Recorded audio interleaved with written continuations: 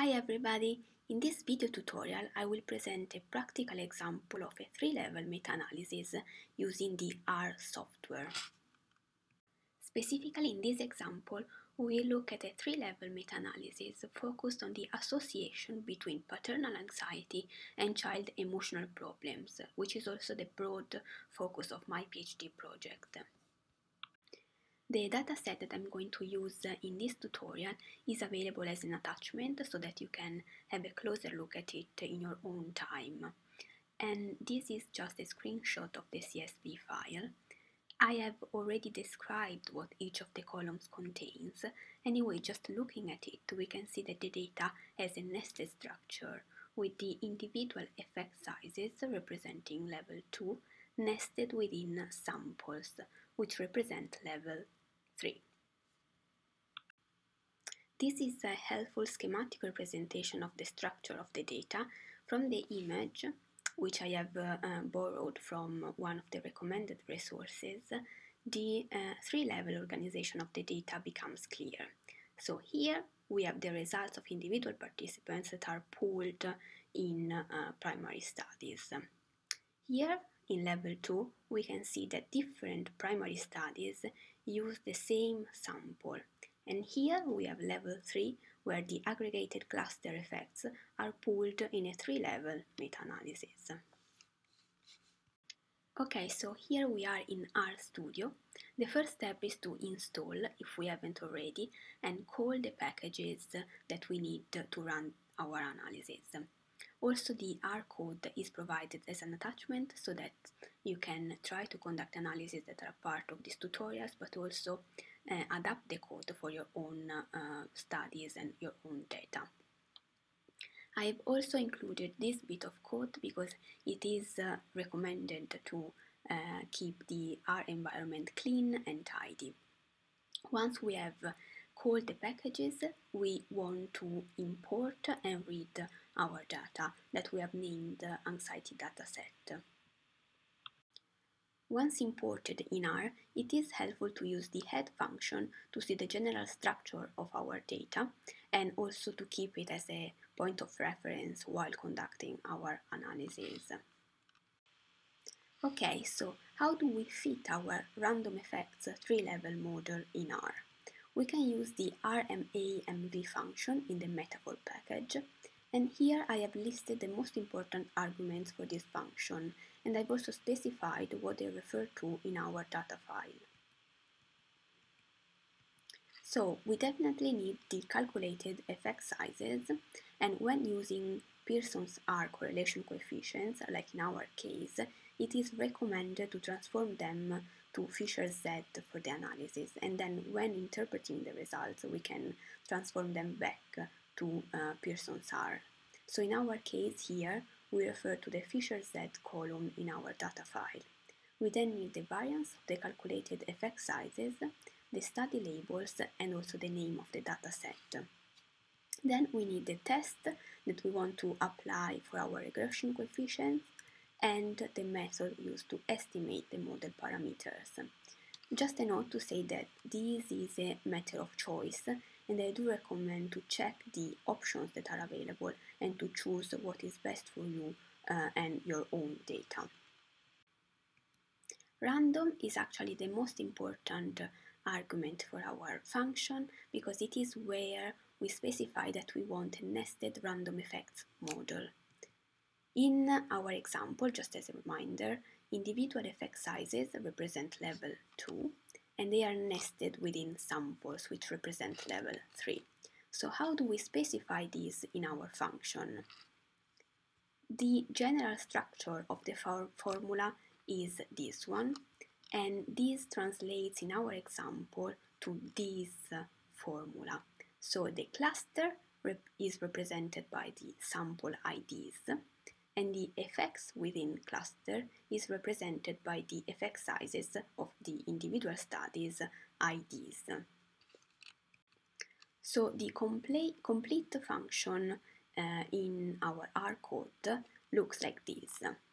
So this is filled with all the actual columns in our data file. And here we have the output in R. So what is important to note here is this part where the random effects variances are calculated for each level of our model.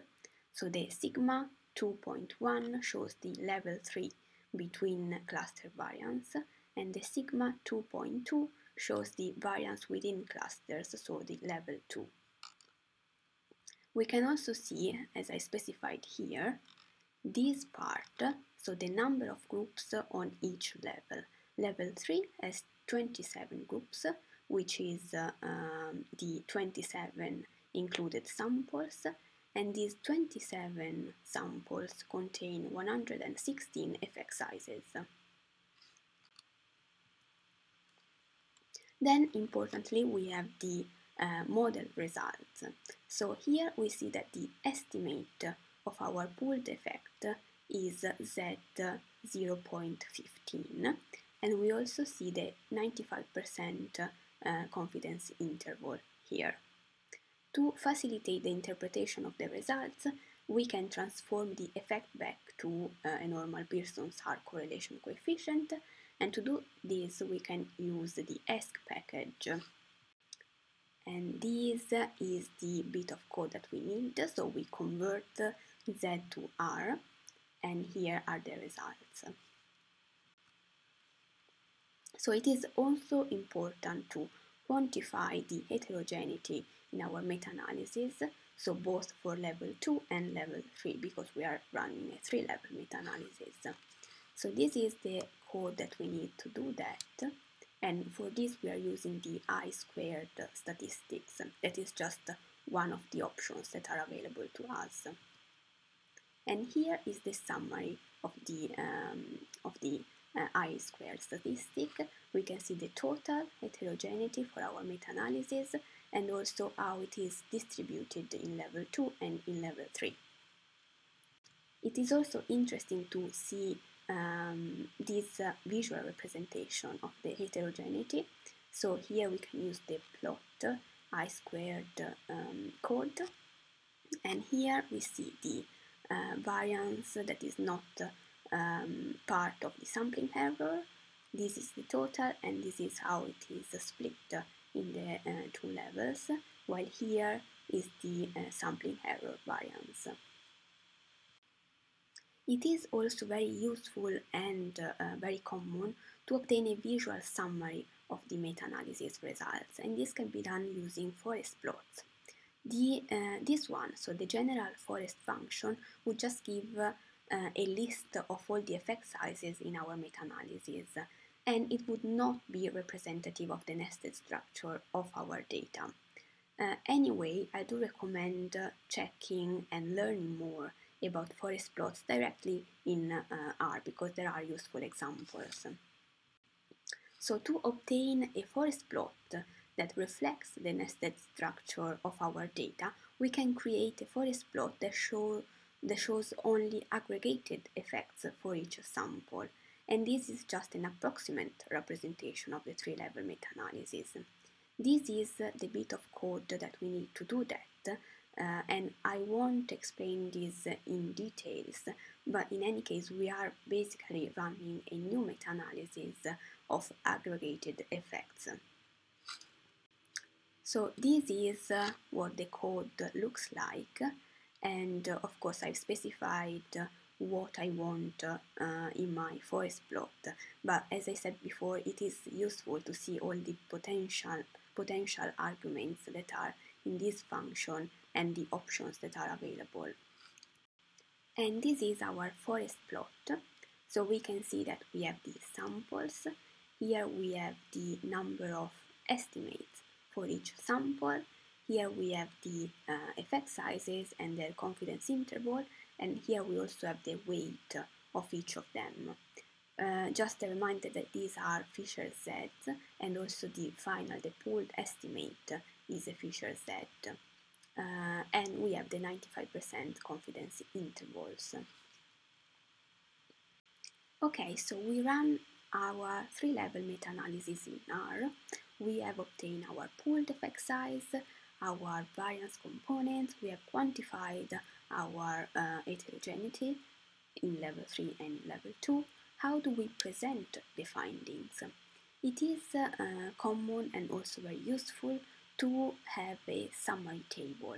So in this table we can see that we have the number of effect sizes, the number of samples, the pooled R, so the effect size, the 95% confidence interval, the P, and the I squared statistic for level 3 and level 2.